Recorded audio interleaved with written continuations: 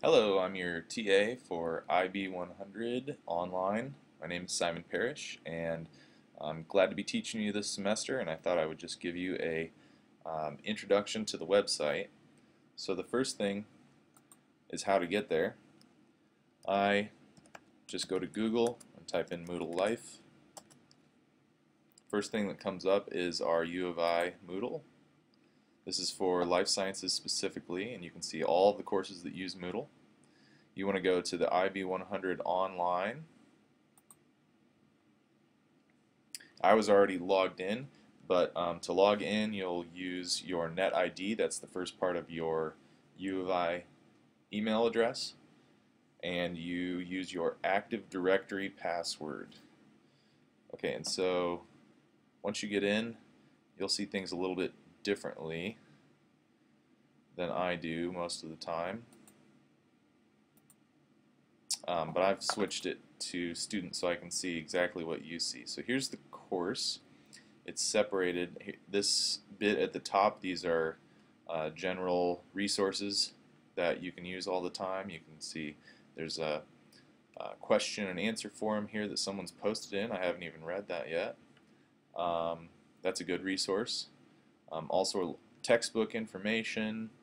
I'll give you a separate video about textbook. Course schedule, you can click on here, but you can also see it up here to the side. You can see upcoming events. So there's a lot of, I wouldn't say repetitiveness, it's just you can find your answers in a lot of different places on here. So get to know the Moodle.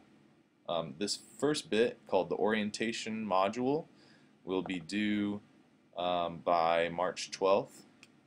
And it's got a variety of things that you need to look at, but also things that you need to do.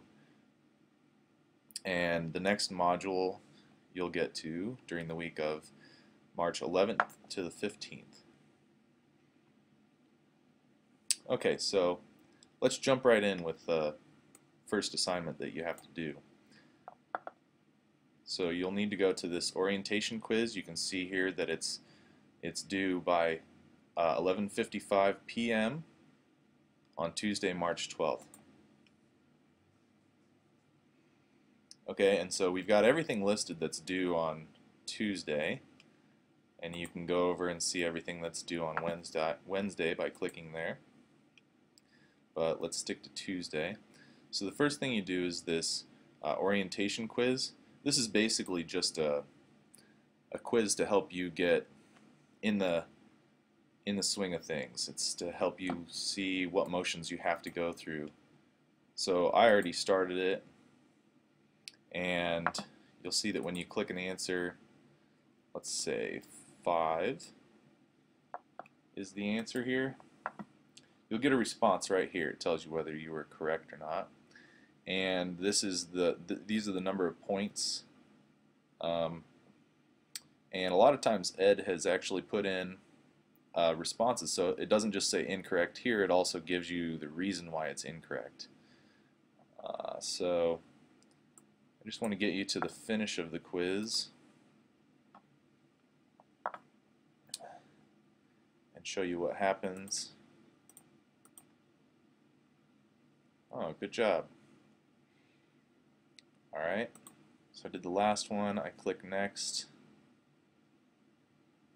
Submit all and finish. This is an important button. If you do all of this and you get everything correct but you don't hit submit, you're not going to get the points. So make sure you do that when you're doing quizzes. Okay, so up here, this is a really nice feature of Moodle. We've got this way to navigate through the website, and this will always take you back to the beginning. Alright, so I want to find the next assignment I need to do. I can go to IB100 Online Academic Integrity Lesson. This is a lesson that what we're trying to do here is teach you, give you some guidelines about plagiarism. Because when you're working online, it's really easy to copy and paste. It's also really easy to read someone else's ideas and just think, well, that's perfectly right, I'm just going to use that. We're going to be really watching for people that are just taking ideas from websites and copying and pasting, but also, you know, copying and pasting little bits and just changing a few words. We don't want you to do that. We want you to actually think about this. We would much rather have a simplified version of course material that we know you've thought about and put together, rather than something that uses big vocabulary and things like that. So anyway, this is the online academic integrity lesson. You'll click here and go through that lesson, answer questions as you go through. This is the academic integrity pledge. It's basically your online signature.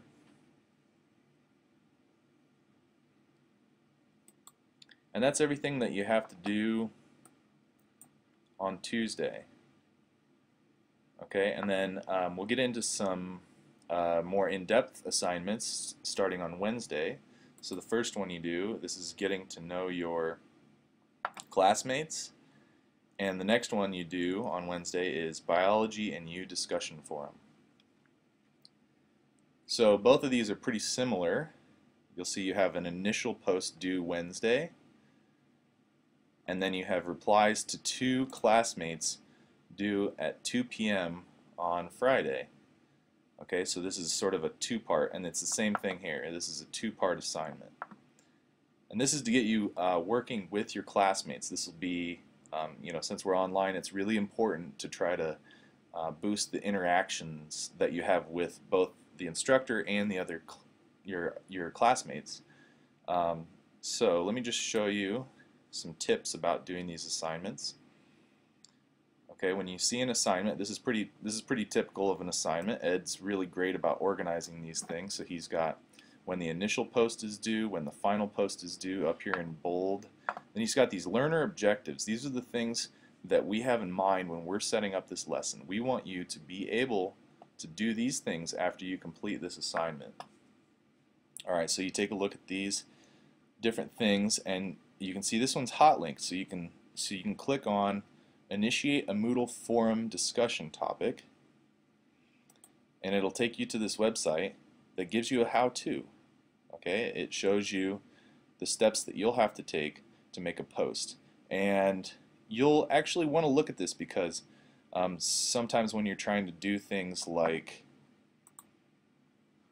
embed an active web link or an image, you might run into trouble if you just try to wing it. So it's actually worth looking at these things. It's really great that Ed has this here. You know, he could just throw you to the wolves and make you figure it out on your own, but he's really made this a rich website. So take advantage of all these things. And here's something that's really, really important. Each assignment has a fantastic grading rubric. Far too few professors go the distance and actually make this grading rubric for you for each assignment, but Ed has done it. So after you start to do the assignment, after you've read it once, you can go to this grading rubric and you can see that he told you needed to make a forum post, and he's going to grade you on that forum post. And you want to know how you're going to get the full points, you come to this grading rubric and you can see that it has to be at least 200 words to get the full points. You'll lose points if you do less, and this rubric tells you exactly how many points you'll lose. Okay, here's the number of points you get for putting in an active link, proper citation format, and then down here, here's a big one, reply to 2 classmates. This is the second part of this assignment. You need to actually put some effort into this. It's really easy to just try to breeze through this as quickly as possible. I'm going to require for full points that you use complete sentences, proper grammar, writing. Communication through writing is so important for anyone, not just for biology, not just for science, not just for academia. It's important throughout your life, and so I'm going to be a real stickler on these replies to classmates, that you actually take some time, write full sentences, and achieve something in the reply. So make some sort of personal connection, or put some thought into it, basically. Okay, so let's go back and finish looking at this assignment. So this is a good example of how an assignment will work. You can see down here you've got the steps to complete this assignment. And yeah, so I think I'll stop this video here, and you can see that we've gotten down to Wednesday. The next video will be how to go through a lesson, and this is what you'll be doing on Friday, and this is really the core of what you'll be doing in this class. These lessons are sort of the lecture, the replacement for a lecture, this being an online class. So I hope this video was helpful. If you have any suggestions about how I can make these videos better for you, feel free to send me an email, and I look forward to interacting with you throughout this class.